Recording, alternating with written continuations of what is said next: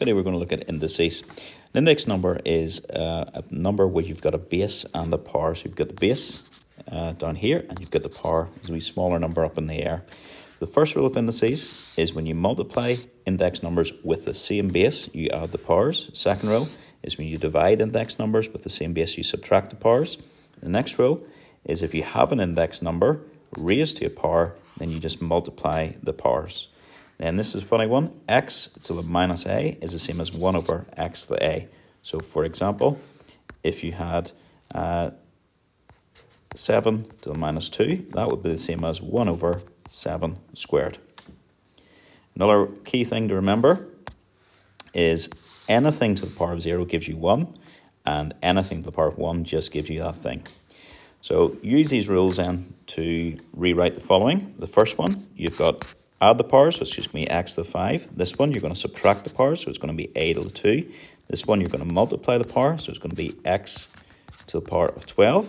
This one, you're going to add the powers, so it's going to be 5 plus minus 3. It's going to seem as 5 minus 3, which is going to be, which is just going to be 2, x to the power of 2.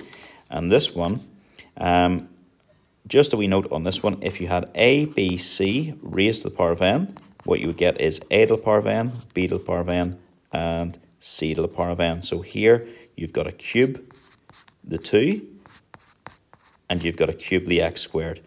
So 2 cubed is 8, and x squared cubed, multiply the powers, you'll get x to the power of 6. This last one, we could write that as 1 over and then x squared. And that's the one that people find tricky really when you've got the negative powers. So this one again, you could write that as, it's already in the form 1 over x to the power of 4. So you write that as x to the minus 4. Okay, and this one, nice way to do this one. The negative powers, a fraction to the negative power is just flip it upside down, so it becomes just 4 over 1, and then it squares. So in this case, I'm just going to do it this way and then show you could change this one. Square the top line, you'll get 16. Square the bottom line, you'll still get 1, which is just 16. Or another way you could do that, what was it? 1 over 4 to the power of minus 2. You could just write that as, it's the same as 4 over 1 squared, and then that's just the same as 4 squared, which is then, again, 16. And the last one here, anything to the power of 0 is just 1. Going to look now at fractional powers. So I'm going to write this a different way. I'm going to write this as x to the power of 1 over n is, just because it's easier to say, it's the nth root of x. So the power of 1 over n is the nth root of x. So for example, x to the power of 1/3 would be the third root of x, and we know the third root of x also means the cubed root of x. Okay, the other one, if you do this, I'm going to write this a bit different as well. I'm going to write this as x to the power of m over n. It means you do the x to the power of m, and then you do the nth root, or you could do the nth root of the x and then raise it to the power of m. Now, more often than not, that's the easiest way to do it, because if you take the nth root of something and makes it smaller and then raise it to the power of m. So basically, if you have a look at this again, the numerator is a power that you raise to, and the denominator is a root that you take. Okay, so in both cases, that's what you've done. You've done the nth root, you've done the nth root, and then you've done then you've done raised it to the power of m, and here inside you've raised it to the power of m. So the numerator is the power that you raise to, the denominator is the root that you take. So let's look at this in practice then. So here we have 36 to the power of 0.5. Let's write that a little wee bit differently. That's 36 to the power of a half, which means the second root of 36. The second root of 36 you know and love as a square root, so it's just going to be 6. Okay, and then that's going to be, next one, 8 to the power of minus 1/3. That's going to be 1 over 8 to the power of 1/3. Sort out the negative bit first, and that's 1 over the cube root of 8, which is 1 over 2. This next one, I would flip it first, take the negative into consideration. That's going to be 4 over 49. And then that's the power of 2 over 3. and that means you're going to do the square root, and then you're doing it cubing, you're cubing it. So we'll do the square root first. So the square root of 4 over 49, and then that's getting cubed. So square root of 4, you'll get 2. Square root of 49, you'll get 7. And then if you cube both those things, well, the top one's easy, it's going to be 8. 2 times 2 times 2. The bottom one, not so easy. 7 times 7 times 7 would be 343.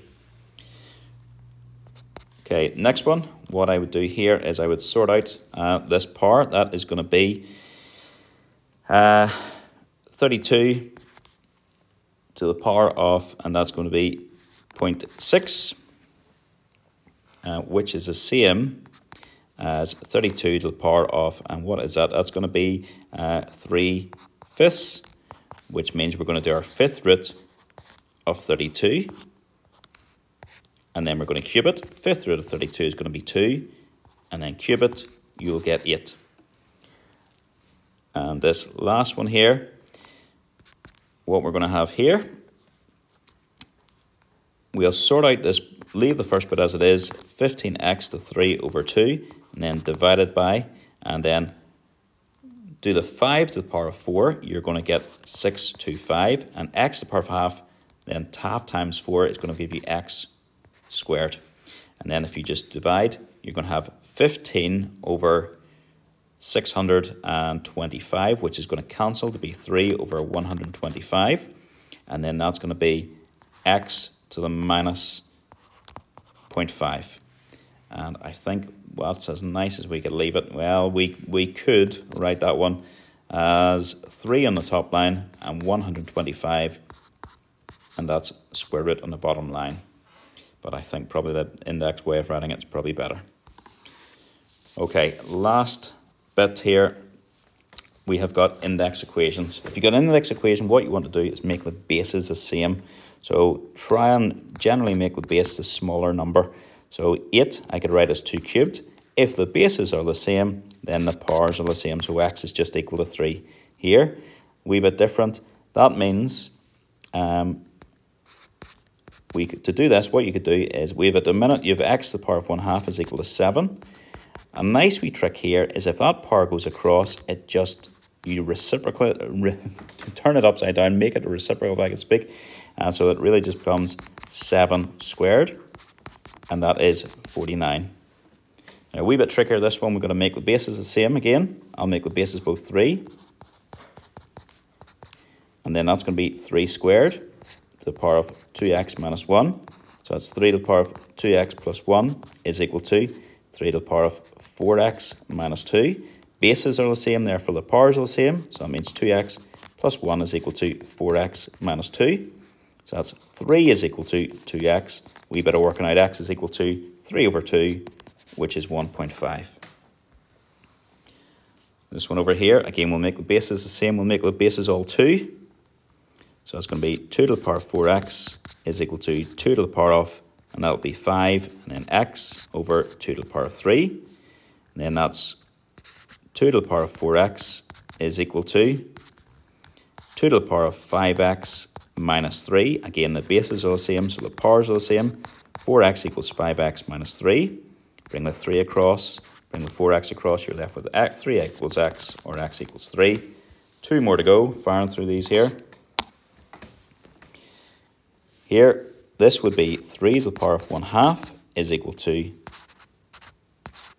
3 squared divided by 3 to the power of x, which means 3 to the power of 1/2 is equal to 3 to the power of 2 minus x. 1/2 is equal to 2 minus x. X is equal to 2 minus 1/2. So x is equal to 1.5. This one here, I would again make the bases 2. 2 squared to the power of 2x is equal to, and that's going to be 1/2 would be 2 to the minus 1, and then that's the power of x, times 2 to the power of 3. So that becomes 2 to the power of 4x is equal to 2 to the power of minus x times 2 to the power of 3. And that becomes 2 to the power of 4x is equal to 2 to the power of minus x plus 3. Bases are the same, so the powers are the same. 4x is equal to minus x plus 3, which means, I'll go over here and finish that off. That'll be 5x is equal to 3, x is equal to 3 over 5. And that is us done.